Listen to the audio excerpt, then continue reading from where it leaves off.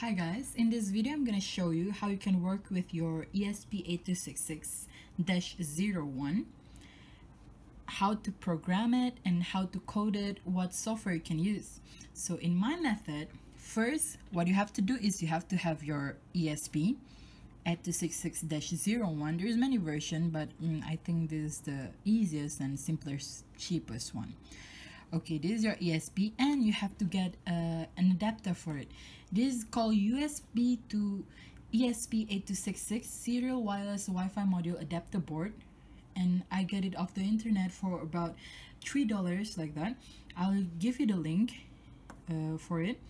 Okay, so for flashing the code and reading the code, we need two different ones. But actually, you can make do with one of this, only one adapter. But I suggest you to get two. It's really cheap anyway. So what I do for flashing the code, you need to tweak something.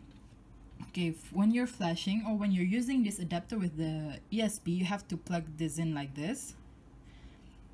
So it goes like that, and then you can plug to your computer. But you have to tweak something when you want to flash the code in this ESP. Okay, what you gotta do is you have to go to the you have to have some soldering tools. You have to solder the pin of GPIO 0 to the ground. This is the ground of the ESP, and this is the GPIO 0, the pin from the ESP. So you just have to solder these two and then you're good to go. It's very easy. You can just plug it in and you can upload your code. And for uploading the code and programming my ESP, I use Arduino. It's very simple, it's very straightforward. It has a available open library you can use, and I really suggest you guys to use it. Okay, so after you upload the code to your ESP, when you want to view, you want to look your readings in the serial monitor, you can just use the other one, the one that you have not soldered. Okay, if you use this one, then you cannot view.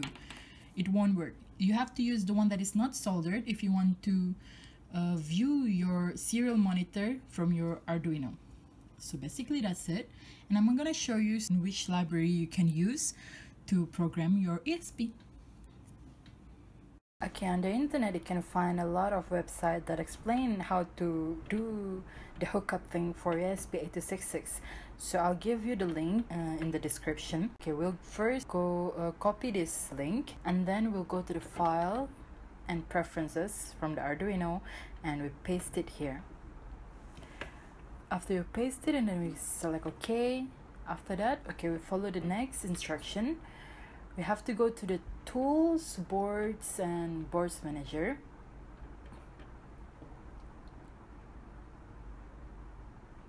You can search it here, the ESP8266. You can search here ESP8266 and you'll find it there.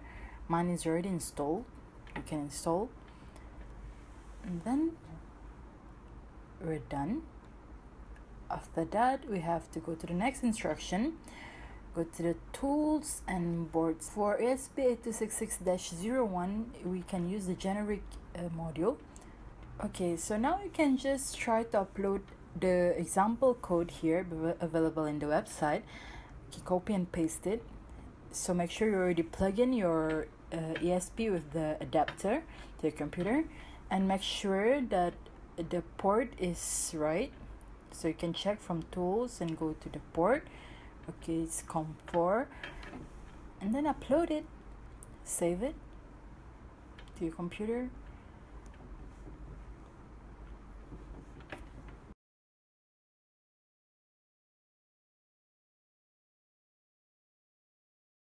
Okay, it's now uploading, and you'll see the progress from here is uploading.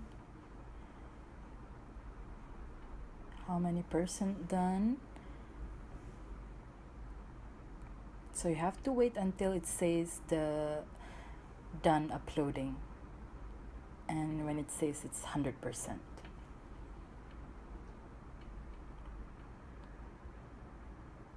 Okay, 100% and done uploading. then you can check your ESP whether the LED is blinking or not. Thank you guys for watching, and all the best.